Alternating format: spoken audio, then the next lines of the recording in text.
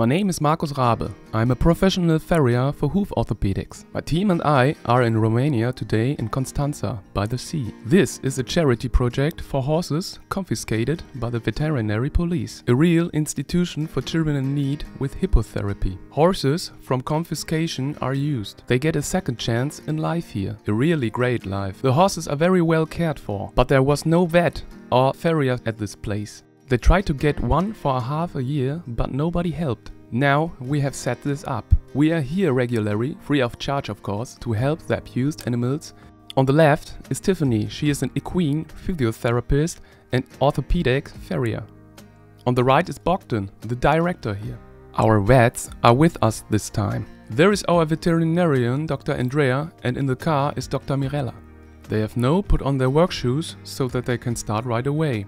We are here to help and look at this. These are pictures that you hardly ever see in Romania. He has just brushed the horse. The horse is well fed. The lady standing there with the light blue shirt is a veterinary police officer here who is in charge of the whole project. It's a real riding facility here, and that's great. We have brought lots of presents for the riding students here.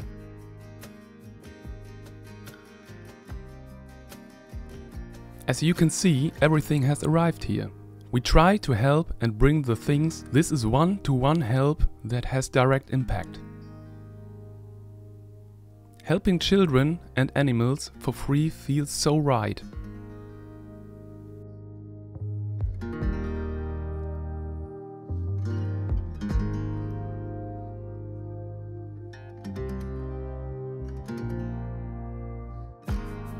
That's exactly what I mean. Look, there are the two vets and the farrier Tiffany. Yeah, the man doesn't get it at all. They don't know that farriers and doctors look at horses in motion.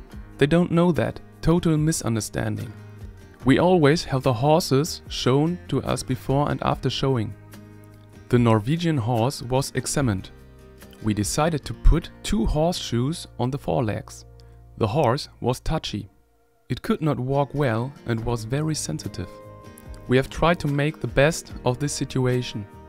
And we offer medical help and hoof technical help hand in hand here. You can see how stalky the horse still walks, but before it was much worse.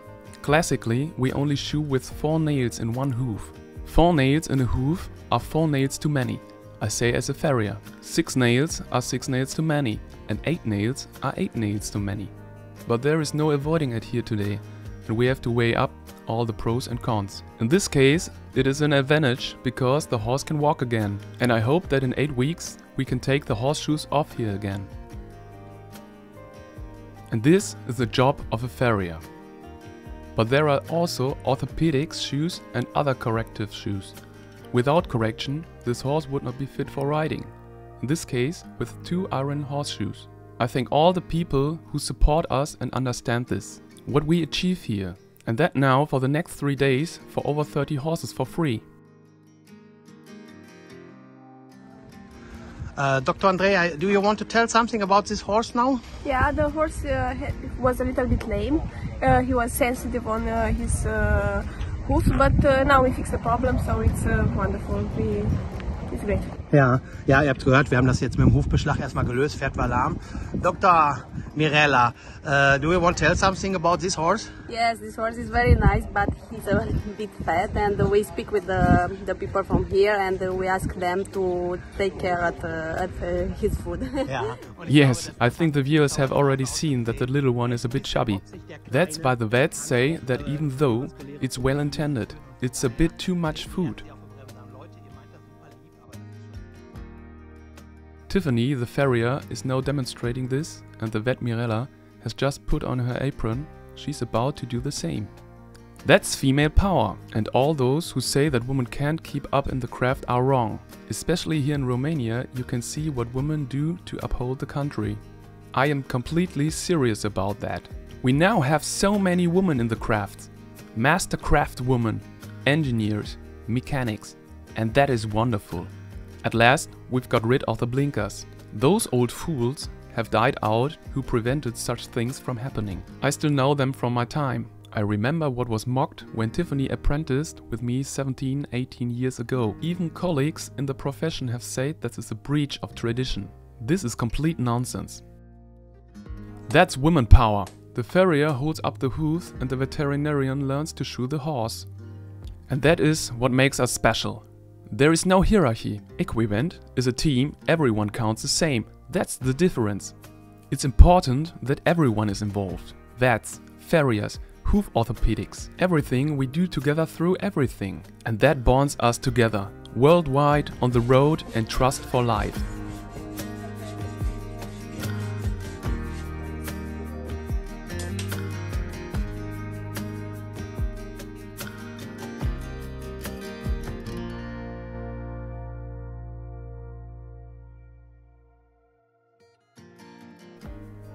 When I say that everyone in our team is getting involved, it is of course not just Mirella, who has just shot a horse's hoof.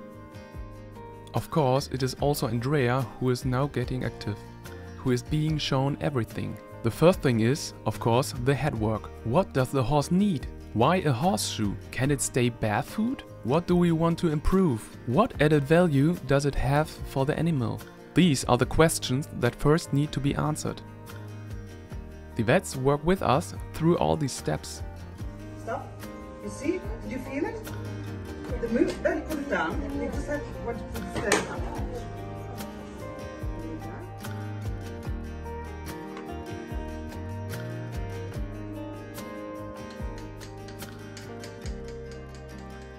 Tiffany has not only been with us for 15 years, she founded Equiwent together with us.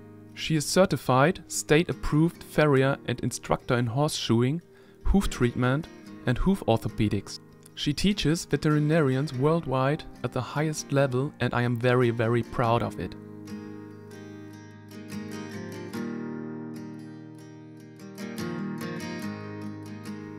And do you know what I most enjoy? Here in Constanza, in this therapeutic riding school and super project for horses, Bogdan has arranged our first farrier student. From autumn on, we will start the farrier school here in Romania, as well as courses and seminars, and we have the first official student. I'm so happy that it's finally going in the right direction. Not only are we looking for someone, but that we have so many people coming on their own by now. So we are helping in big steps to bring this country forward, and so of course these two veterinarians, Andrea and Mirella, will also go through all these steps. They have to know what they are talking about. They must also know practically what they will be lecturing about soon. This is the mobile farrier truck. Babbo lies in it. He's always paying attention, but mostly he's asleep. This is my old farrier's trailer. I brought it with me to Eastern Europe. The customers know it from 10 to 15 years ago, when I already had it, because it was on the road with me all over Germany. Today this trailer is used all over the world and helps wherever help is needed. There are old pictures of me on it. A piece of history, but basically it really is history. Because what is taking place now is a program which is much better than working for money. And also I had to reach a certain age to understand that. Sometimes it's just nicer to work with nice people, with friends, and to look at smiling faces. Also to experience sad situations, but to improve these sad situations together. Whether in Ukraine, in Greece, in Bulgaria, in Germany, everywhere we are active. Just experiencing nice things by turning bad situations into good situations.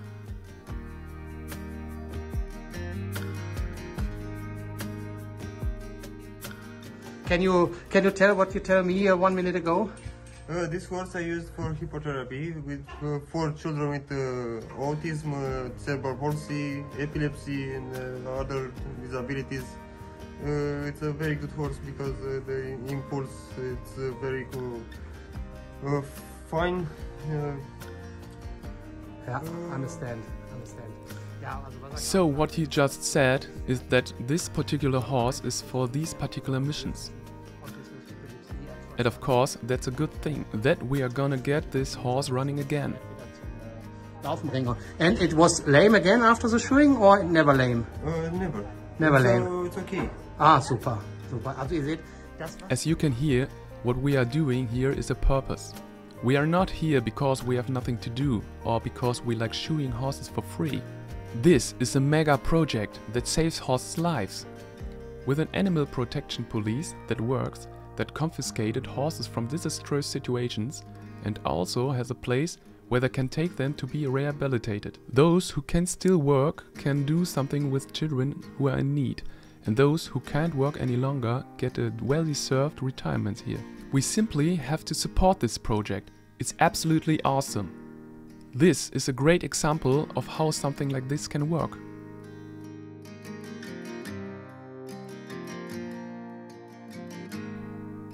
That's what I mean. It's about this generation, about the children.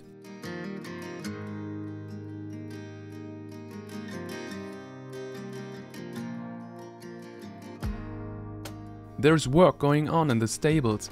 A horse is being shot for children. You can see what can happen when people with different qualifications get together. Social workers, riding instructors, civil servants, farriers, vets. And the result is a project for animals and children. This shows quite clearly that sometimes it is individual people who gives the signal. One can attack, destroy and annihilate. Or you can give other signals and say, we are making the world a better place. And everyone who looks in the mirror in the morning should ask themselves who they want to be. We can ask ourselves, what kind of people are we? Are we destroyers or are we the ones who build up? Are we the ones who help others up when they are down? That is the one question we have to ask ourselves. And that, I think, is a question that will affect this decade more than any other question. What kind of world do we want to leave behind? What kind of world do we want to see our children and grandchildren grow up in? And I know that the right people understand me. I know that others will love again. But I absolutely will not be banned. I am here because I can help. And that's the only thing in my life that matters to me at all. To make projects a little more beautiful, a little better, to help children, to help animals, to help horses, dogs, all people, all creatures.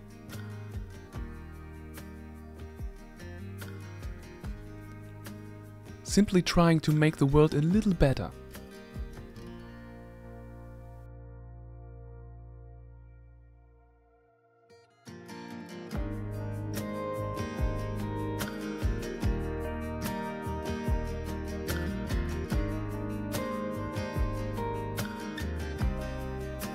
That's where the riding lessons are taking place. You can see that very well. Many children have come, and this way of dealing, this learning of cooperation between humans and animals, this nice way to treating animals, that can be learned, that can be taught to children. And that is what we do.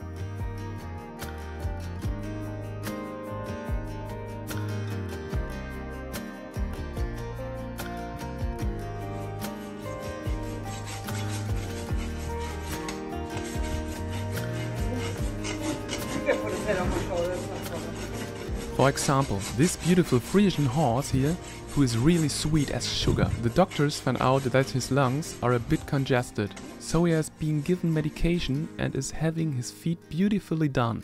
So it's not just care, but above all a health check. And that is what is so important, vet and farrier together. With each other, not against each other. That's what I always preach, and that can be applied to all areas of life. With each other and not against each other. Together you are much stronger, more powerful, better. It's simply the case that if you want to achieve something, you need a team. Lone fighters don't get that far.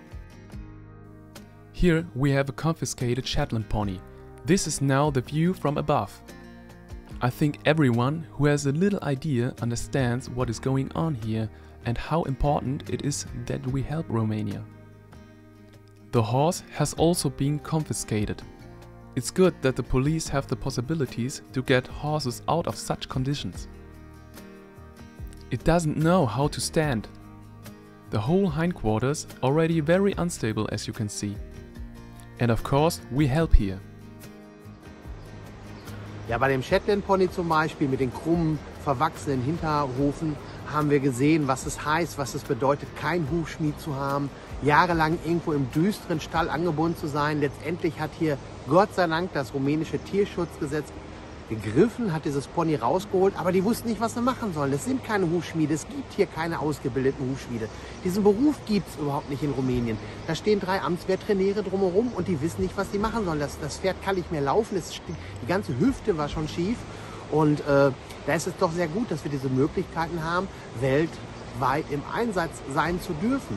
Es ist ja nicht nur Rumänien, wo wir helfen, wir sind ja auch in Deutschland, wir sind in Ungarn, wir helfen in Italien, wir sind wirklich überall unterwegs. Wir waren schon bis Asien, Nepal runter, Amerika und sonst wo, Afrika.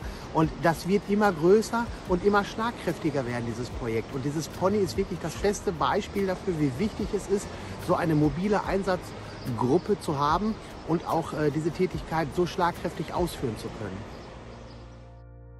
So, that's a state after that. We still have to do a bit more. Cut out a bit more nicely. But of course, there are already some major changes to be seen. From above, it is already relatively straight. Let's see if the horse can already stand again. Now you can already see, on the left, that one. The one on the right was very crooked, and now it looks really good. So you see, you can do something if you want to, and from above you can see it's really hoofy again.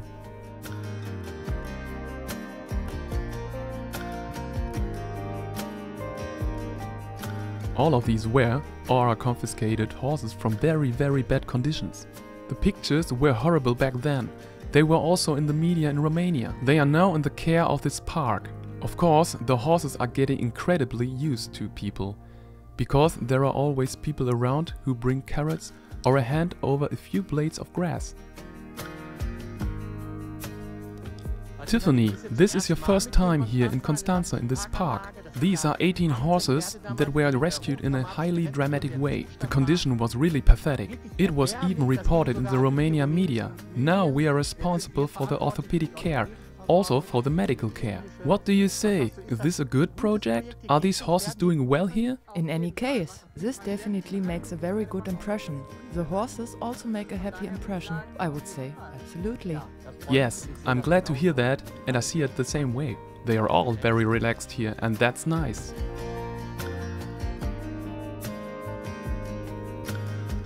The children are growing up with giving the horses treats, holding something out and realizing that animals are fellow creatures that also have needs and are not evil.